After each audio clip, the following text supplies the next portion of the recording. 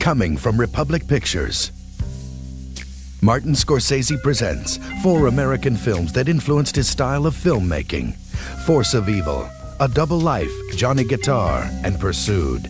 Each of these classics has been painstakingly restored, and each film is introduced by acclaimed motion picture director Martin Scorsese.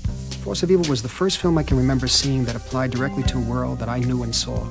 The film is primarily about the relationship between the two brothers, John Garfield and Thomas Gomez.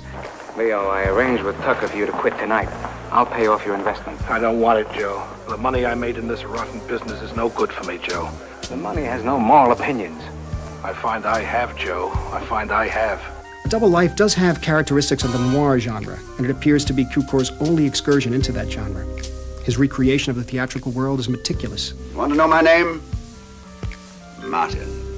Thank you. Also Ernest and Paul, Hamlet and Joe, and maybe Othello. Johnny Guitar is one of the cinema's great operatic works, meaning that it is pitched from beginning to end in a tone that is convulsive and passionate. You haven't changed at all, Johnny. What made you think I had?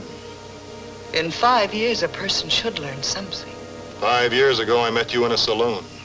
Now I find you in one. I don't see much change.